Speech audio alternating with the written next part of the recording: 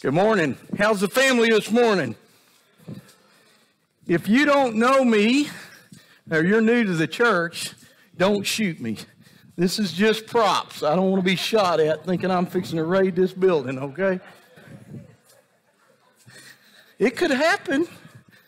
You know, a threat in the church nowadays will get you shot pretty quick, especially in a cowboy church, amen? Call security, you bet. I know what some people are saying. Oh no, Brother Reggie brought guns in the church. He's going to hell and he's trying to take us all with him. What's the deal? No, you know, I like props. I like things that get your attention. And you walk in with a gun nowadays, it'll get people's attention, I assure you. So, you know, we're getting close to just a bunch of things going on. Seasons are changing, and we've had a pretty good week. We got some rain. Any of you notice a little cool front come through with that rain? You know, the first cool front of the year and stuff like that. So it's been an amazing week here in Texas, especially to get an early cold front in August. We don't normally get that here in Texas. And a couple of days there, I think many of you agree, it kind of felt like fall was already starting to slide in a little early this year. You know, and fall is a great time for fishing and hunting. But this is the time of year that most of the people that like to hunt are getting ready for the season. Isn't that right, Joey? Yeah, we got a bunch of people that like to hunt, and that's what they're doing. They're preparing. On September the 1st, dove season opens. And then just a short time later, in October 2nd, archery season opens for white-tailed deer here in Texas. So everybody's getting ready. And then the general season starts right after that. It starts October 6th. So all this preparation is going on right now by these hunters getting out there, getting everything ready and making sure they're ready for the season, that everything's in place. And if you know a deer hunter, you know they've been preparing for deer season ever since the season ended last year. You know, even though it's over, they're continually trying to get things done. They spend time planting food plots for the deer to eat, doing repairs on their feeders and their stands, and making sure their archery equipment or guns are in good working order. They even head out to the gun range to either practice up or their shooting skills or just adjust the sights on their guns and stuff to make sure they're accurate. And deer hunters they're a different cut, just like a fisherman. I think they got their own thing going on. They're dedicated to their sport. They're dedicated to all the hard work that goes into it. And I read this story. This was pretty cool. It talks about the deer hunters' dedication and where their priorities are. It says a group of friends went deer hunting and paired off in twos for the day. That night, one of the hunters returned alone, staggering under a 10-point buck. Where's Harry? Harry had a stroke of some kind, the guy said. He's a couple of miles back up the trail. The other guy said, you left Harry laying up there and carried the deer back? That was a tough call, the hunter said. But I figured nobody's going to steal Harry. They're pretty dedicated to their sport, wouldn't you say? You know, all these hunters, they get out and they prepare everything. And like I say, they want to get their sights in. They want to make sure that everything's working properly and that their sights are accurate, that what they shoot at, they're going to hit.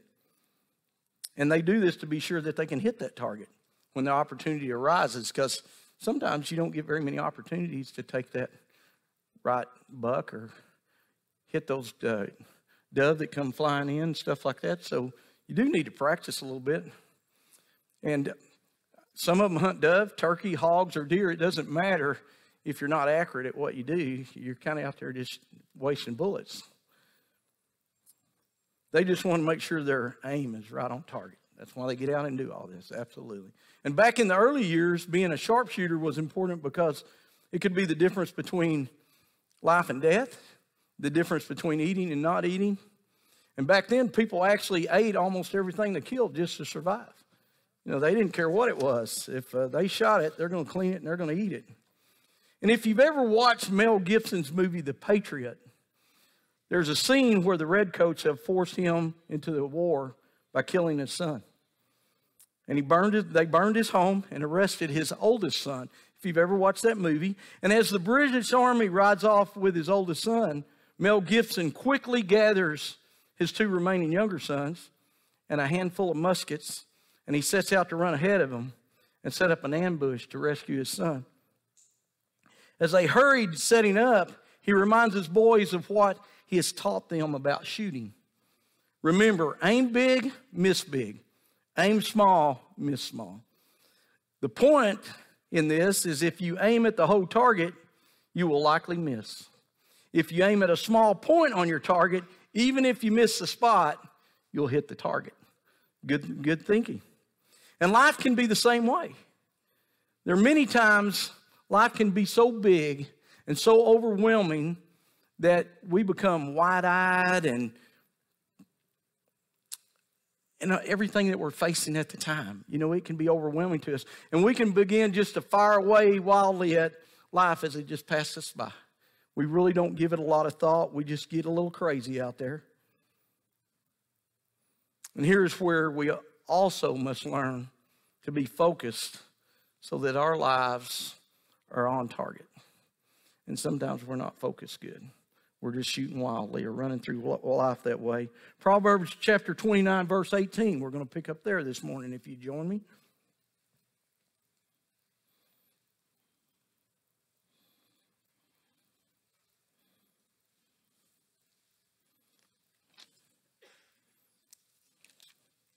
Proverbs chapter 29, verse 18. Where there is no revelation, people cast off restraint. But blessed is the one who heeds wisdom's instruction. Go, what's that got to do with it all? This scripture tells us that when we allow the Lord, through the reading of His Word and prayer, to reveal our directions, He keeps us focused. But when we go at life on our own, we soon find ourselves casting off wise restraints and allowing our lives just to run amok. Any of you ever felt that way? Have you ever felt like your life was running amok with no sense of direction at all? Many of us have gotten to that point at times in our lives where it's like our life is totally out of control, that we really don't have any direction. We don't even have any sense about us, about what to do or where to go or how to handle anything in our lives. We can get to that point, especially if we don't stay in God's Word. And this is why people should store in their minds and hearts the words offered in Proverbs 3. Let's go there. Proverbs chapter 3, verse 5. It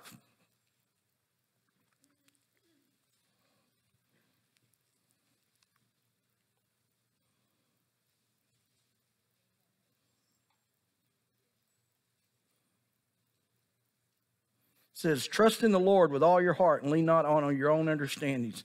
In all your ways submit to Him and He will make your path straight.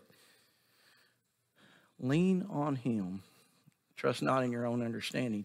That's what He's trying to tell us. We've got to get in His Word. We've got to understand His direction for our lives. Like it says, we get out there, we're just out of control. We do things that we really don't know why we're doing them because actually maybe we're not prepared, we're not ready, we don't understand how to take care of a situation. Many years ago, me and my brother and a bunch of friends, I think there were about 10 of us, went on a hunting trip. We didn't care what we were going to shoot. We had shotguns and we were going to shoot whatever came up, right? We were just kids, we were young, we were just out there doing our thing. And we figured out there was this one big stock tank, which is a pond to many of you. And, in the day they built them and they had dams all the way around them. And just had a pipe that let the water run out and stuff. So we knew that this pond was there, and we also knew there were going to be ducks on that pond. Now, was it duck season? I can't tell you that. Did it matter at that time, at that age? No, it was just ducks. So we come up with this bright idea that to make sure no ducks got away, we're going to surround the pond. Somebody all the way around it. They're not going to get out of that pond. So we all crawled up in our positions, and then some fool stuck his head up a little too high, and there went the ducks. Well, the guys didn't even care who was on the other side of the pond. They just started shooting. Was that wise? No, that wasn't wise. Nobody got hit, but it was close. Because we didn't have any direction. We didn't have any sense about what we were doing. We were just going to do it. Don't we go through life that way sometimes? Where we're just going to do it. We don't really have a direction where it's taking us. And there are many Christians today that are living their lives if they were running aimlessly all over the place with no set goals of any kind, or deliberate strategy for spiritual growth in their life. And the spiritual growth is very important. If you're going to stay on target, you need your spiritual life in the right direction.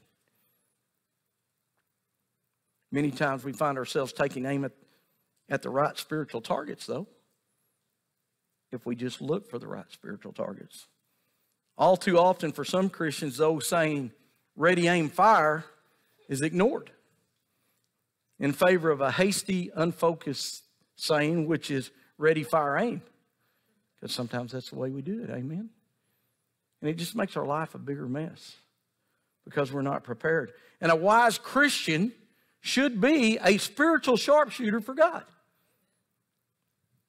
One who looks to the Lord and to His Word to select his or her targets and goals, and then takes aim in life by pursuing them diligently, rather than just expending lots of random energy that's not focused on the targets and the goals learned from Scripture, and not seeking the Lord's lead. Number one problem in our lives, not seeking the Lord's lead. We don't want to be behind God. We want to be out in front. That never works. I've tried that. You're just waiting for a failure there. God's lead is perfect. Ours isn't. And His lead will always be perfect. And His Word is perfect. But if we don't stay in His Word and we don't practice in His Word, then how can we really be steady and take aim and hit the targets that He'd want us to hit in our lives, right? These guys that go out and hunt and shoot, they practice. They practice. It doesn't do them any good to go out there if they can't hit anything, right? Cows and horses, everything else out in that field might be in danger, right? You got to practice. In the same way that we should practice our walk with the Lord daily. That we should be in His Word and look for His direction. Share our goals.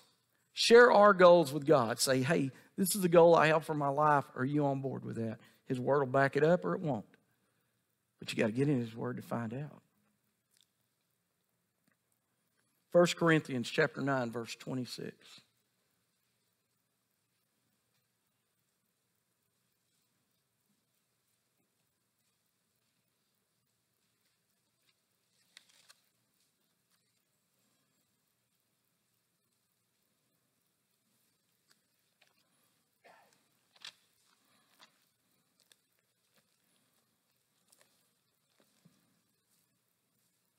First Corinthians chapter 9, verse 6.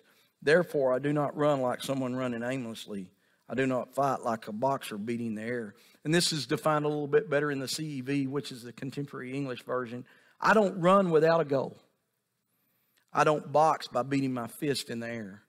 Pretty well makes common sense. Running aimlessly without a goal in mind leads you to nowhere. Everyone should have goals in their lives. Number one goal is seek God.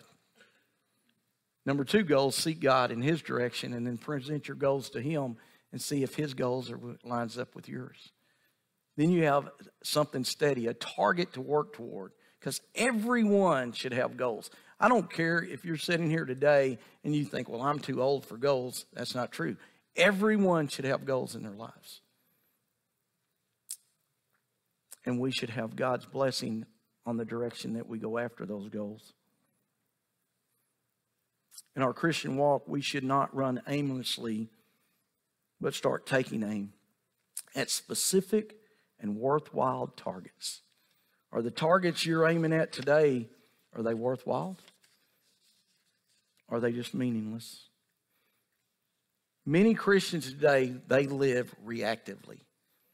Reactively. They are content to react or to respond to life around them. Content, they respond. Sometimes they respond without any knowledge of what they're talking about. It's just reactive. Many times we say things that we can't even back up with Scripture. Should never do that. We should always make sure we can back up what we're trying to share with someone with Scripture, and never do a knee-jerk reaction on anything. Everything should be thought through.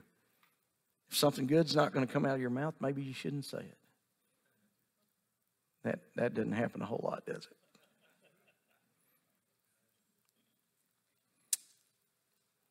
We understand that the brain is connected to the heart. So what comes out of the heart through the mouth, that's what it's full of. If what's coming out of your mouth is negative, and it's not very nice, then your heart's going to be full of that. It's time for a heart replacement, right? We need something new in our heart. We need to fill it with Jesus Christ and the Holy Spirit. That'll change everything coming out of our mouths. The wise Christian, they live their life proactively. They take the initiative rather than adopting a passive attitude in their Christian walk. I'm going to tell you right now, there's nothing passive about me. You want to get into some conversation, especially if it has anything to do with Jesus Christ, let's talk about it. I always say now I can run off a Jehovah's Witness. They used to run me off. You want to talk about Jesus, let's talk about it, right? Let's get into it. I'm more confident today because I know God's Word. I read God's Word. I stay in God's Word. I'm more confident that I don't have to run away from that person because I know whether they're using God's Word in the way it's supposed to, and I know whether they're telling me the truth or not. And the truth will set you free, amen? So we need God's Word, especially if you're uncomfortable talking to someone about Jesus Christ. If you're uncomfortable leading someone to know Jesus Christ, once you get into God's Word, that all gets easier because you have the confidence. And then you set these goals, and God backs them up and gives you direction and confidence to achieve those goals in our lives. And there are some people that have these goals in the back of their head, and they're saying, I really want to set this as a goal. I really want to do this, but I don't think I can. Right? Immediately, I don't think I can do that. That's not possible. Anything's possible with God. Amen? So we can't say that. I guess you can if you don't know God's Word. And if we read the Bible and we understand everything that happened in the Bible, and this is way back there, right? Everything that happened in the Bible. If we believe that, why can't it happen today? In today's society, it can. We've just slid God out of the way a little bit here in our new society. Less people in church, less people believe in God. They think that's just a bunch of stories. There's some great stories. But when we all get to heaven, that's going to look a little bit different, right? The people that do not know Jesus Christ, are they all at once going to go, uh-oh, I might have made a mistake on this. Maybe I should have been reading God's Word a little bit more, keeping the devil off of me and staying out of that sinful life. And we don't know. Maybe when we get to heaven, we're not going to care.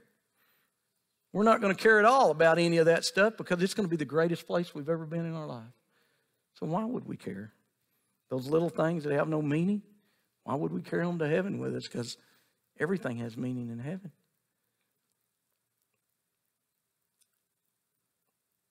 A victorious Christian has a purpose and has objectives. They stay focused on those purposes and those objectives. That's a victorious Christian. Are you a victorious Christian today? Or do you want to be? Focused. Taking aim at the right things. We should take careful aim at some things in our Christian lives by being sure that we target meaningful and important issues in our lives. Things that are unimportant and have no meaning. Why do we even worry about them? Right? There's people every day that I talk to that are worrying about something that's never going to happen.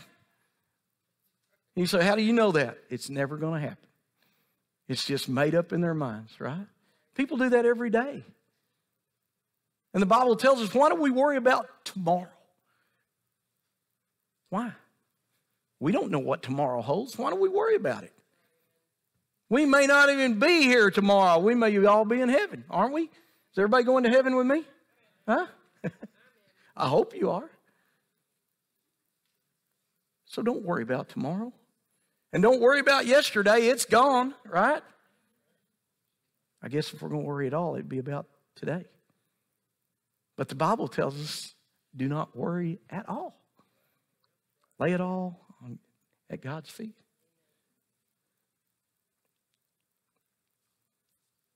We will continue to have stress in our lives and disruptions. And if we're focusing on the things in life that have no meaning or importance, those things are just going to blow up. The stress, everything else is just going to get worse. Disruptions in our lives, it's just going to get worse. Because we have enough going on in our lives that have meaning and are important than to worry about all those other things that we just keep throwing in there with it. So all at once you go from simple things to a massive problem that we add on. We add on ourselves. I'm bad about that. We can add on. Even when a problem's small, we can make it big, right? Don't make a mountain out of a molehill. Haven't you heard that? So we do that. Pretty bad about that sometimes even. Do you have a goal in your life that has meaning and importance this morning? Goals serve as a stimulus for life. If you have a goal, it'll stimulate your life. They tend to tap the deeper resources and draw out life's best from us. Where there are no goals, neither will there be any significant accomplishments in our lives. Isn't it great when you set a goal and you reach it? I mean, that is the greatest feeling, to set a goal and reach that goal and knowing that you did it with God's help, right? That's a great feeling. If you set a goal to go lead someone to Christ that you know and needs to come to Jesus Christ, and you set that as a goal and you accomplish that is the greatest feeling ever. And then we set unrealistic goals sometimes. I'm going to win the lottery. I hear that all the time. I'm going to win the lottery. And when I do, I'm going to give to the church. You can give to the church right now and you might win the lottery. Right? Amen? Isn't that the way that works? Set realistic goals. We should be doing that. And it'll give us some stimulation in our lives, especially when we achieve those goals. And we should all be setting desirable and biblical goals. And then deliberately structure our lives to press forward to reach each one of those goals. Deliberate spiritual goals. How many of you can say today that you have spiritual goals set in your life? When I say spiritual goals, I want to get to know Jesus Christ better. I want to get to know God's Word better. Those are goals. I want to be a better church member. I want to be a bigger part of this church family. I want to be a benefit to God. Those are goals, spiritual goals. I'd like to read the whole Bible. That's a goal. But if you look at it as a whole, any goal can be overwhelming. You have to break it down. You have to break it down into small pieces so you enjoy what you're doing. How do you eat an elephant? One piece at a time, right? Same thing. You have to break it down where you're excited about it each time. It's not a burden on your life to do these things, to set these goals and move forward. Matthew chapter 7, verse 13.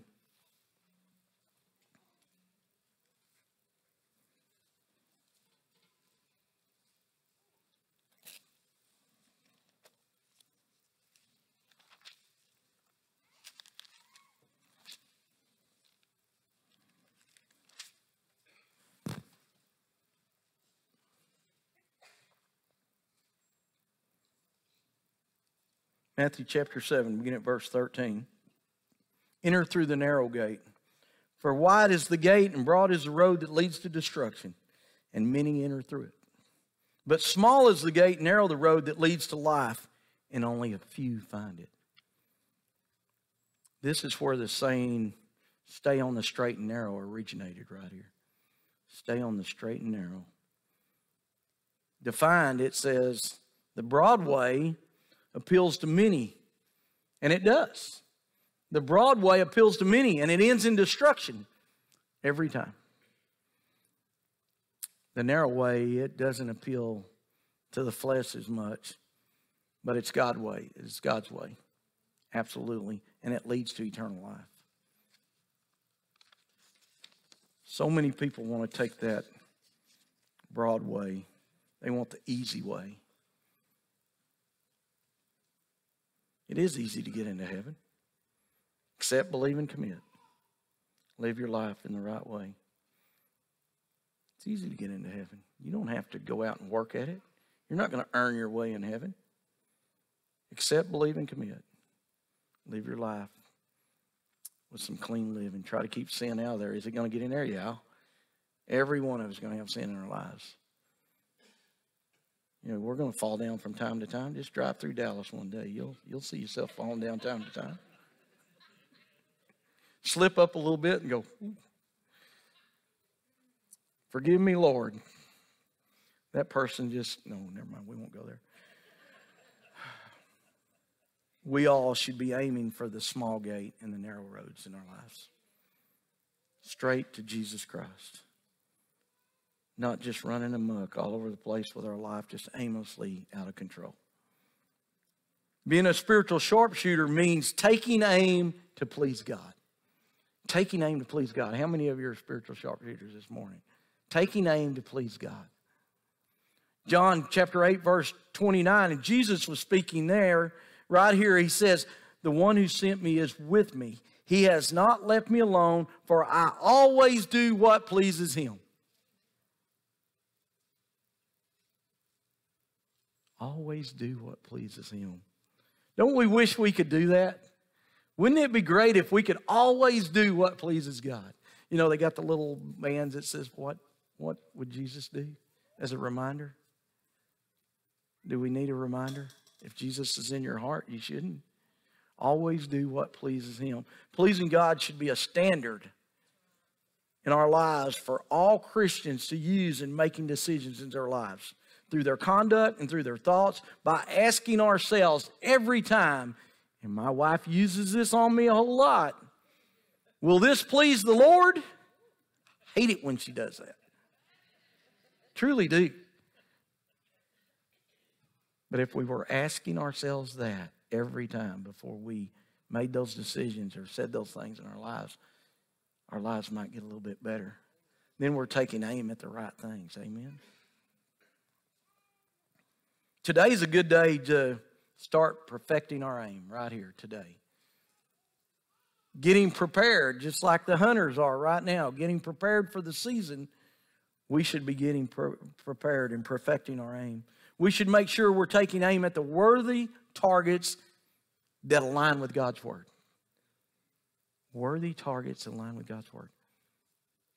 You have to think about those. What would please God?